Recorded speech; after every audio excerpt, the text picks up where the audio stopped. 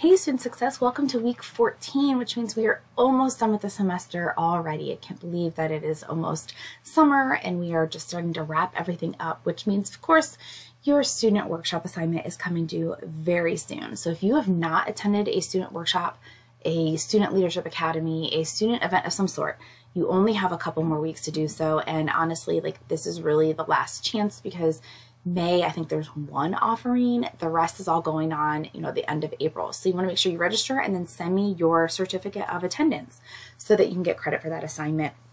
If you have questions on it, there's a video right here that walks you through exactly how to register and where to go in My Circ State to get that information. Something else I want to draw your attention to is week 1 was already reopened for anyone who needed to make up work from week 1.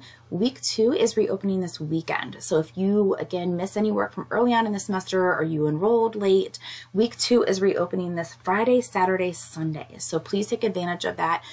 The video and the folder will both be open if you would like to go ahead and make up some of that work.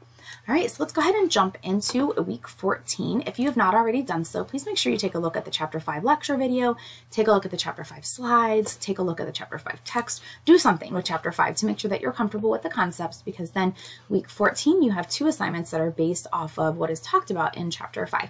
So you do not have a discussion forum this week. So attendance is based on your completion of both assignments by Sunday. If you only complete one, you get 50% attendance. So just make sure that you are working on both of these assignments by Sunday for your weekly attendance. So let's jump in.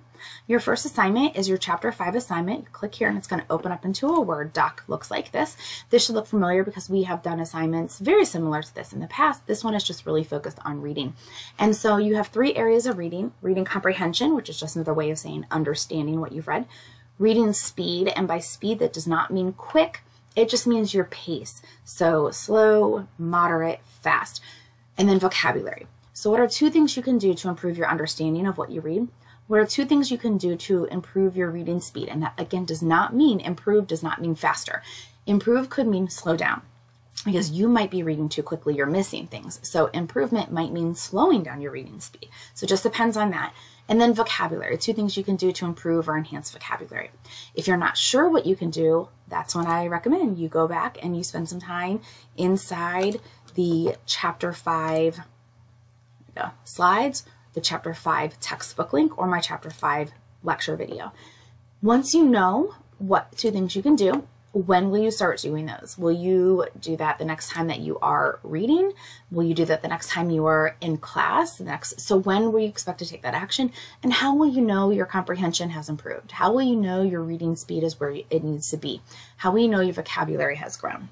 Okay, so once you fill out all of those columns for each of those 3 areas of reading, just make sure you file save it, and then go in here in your assignment folder and put it in the Dropbox there. The upload file Dropbox. All right, the second assignment is kind of 2 parts, and you'll see what I mean here. So you're going to first take this, it's a short survey. So you're going to click on this survey and it's going to open up into this web page. And it's just a series of multiple choice questions, and it talks about online learning. So you're going to answer all these questions. At the very bottom, you're going to hit submit and it's going to give you a score. I am not going to see that score. Okay, that's the first part, but I'm not going to see that score.